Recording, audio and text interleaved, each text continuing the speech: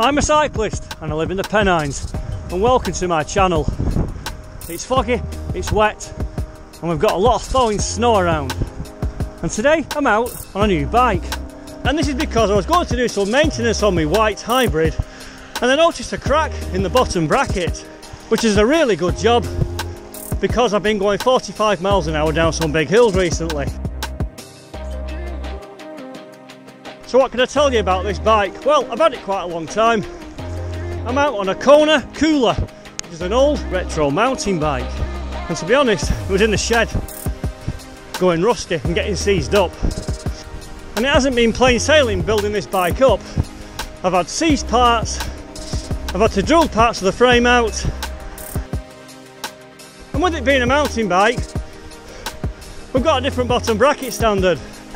And I've also got some really nice comfy bar ends for it, which makes the riding position actually quite nice.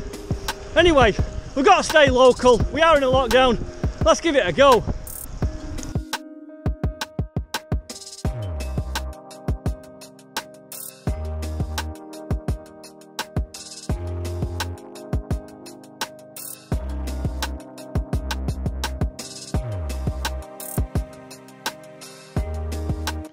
So this project started when I was inspecting the crankset because I knew the teeth had worn out and there was a lot of resistance as the chain turned around onto the teeth.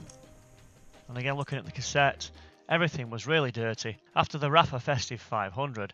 So I had a replacement chain set, which was the Shimano RS510. It's like a 105 equivalent, and with spare parts being difficult to find these days, as soon as I saw this one I snapped it up, and even if it was a little bit heavier than the original one that was fitted. So here we are now, just taking away the old crankset on the bike.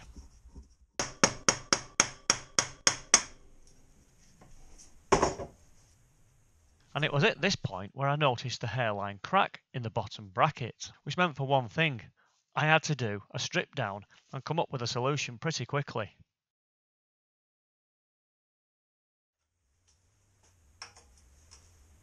And under normal circumstances, this is quite a nice little job to do. However, here I am just taking apart the bike, trying to get the seat post out of the frame. And it was absolutely well and truly seized in. And with it being a carbon seat post, I didn't want to damage it, and my aim was to try and salvage it for the new build.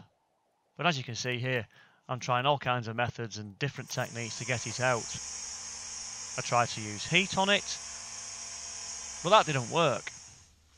So next, it was time to get the saddle off and then take away the forks from the frame, because I was going to have to put this in the vise and use the frame as some leverage against the seat post.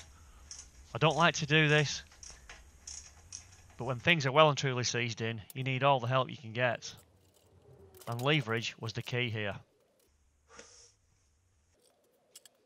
And so with the forks removed, I used two pieces of wood in the vise to allow me to clamp the carbon seat post into, which would then allow me to use the frame as a lever and twist it whilst everything was clamped up. And again, I kept using heat and tried to spray penetrating oil down inside the frame.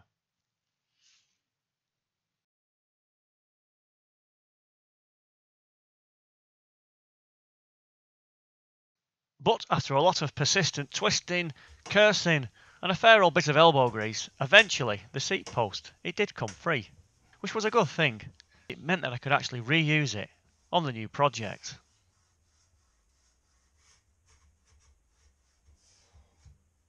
And the next part of the project was to remove the race from the bottom of the fork, because the new Kona frame had a Hope bearing headset. And here we are just preparing the fork for the new Hope bearing assembly. And that's the race there that fits onto the steerer tube. And then it was time to fit it into the frame. And everything looked pretty good at this stage. And the original forks that came with the Kona were Fox Float suspension forks. And just moving along with the assembly, we're just now fitting the handlebars. And everything was looking pretty good at this stage. Then it was time to remove the old crankset, which was a 3x9 setup. If you look carefully there, it's an SLX triple chainring.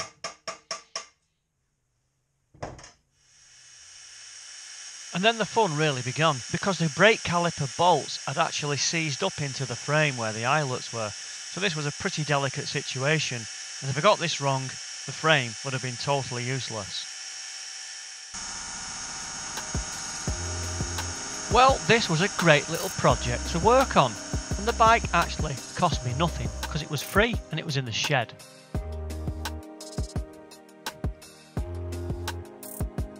And I actually weighed it, and it came in at 10 kilograms, which is 22 pounds, with this build, which was a blend of mountain bike and road bike components, where I used some Shimano SLX and XT braking and gearing components alongside road components such as Ultegra and 105. The seat posts and the handlebars were Easton EC90, and with some Hope components such as the headset and the wheels, it turned out to be a pretty good all-round genuine hybrid bike.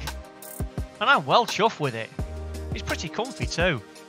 And there was only one final thing to do, and that was to get it out on a local good descent and see what it handled like. And I was impressed. 5 miles an hour, 36 miles an hour, freewheeling, 38 mile an hour, 39, still freewheeling, 40, let's pedal a bit, 42, yeah, we're going quick now, 44, there's 45, almost 46.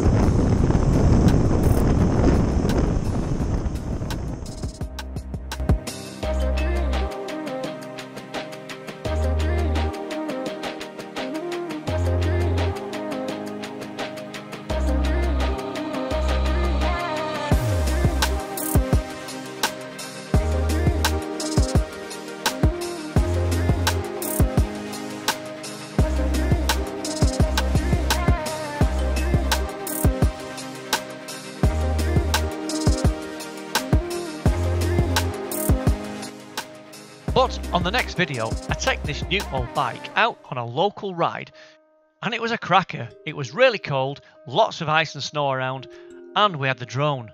And I went along some local country lanes known as the Turnpike Lanes in West Yorkshire. But if you like these videos, let me know and I'll make some more for you. And thank you for watching. I'm a cyclist and I live in the Pennines.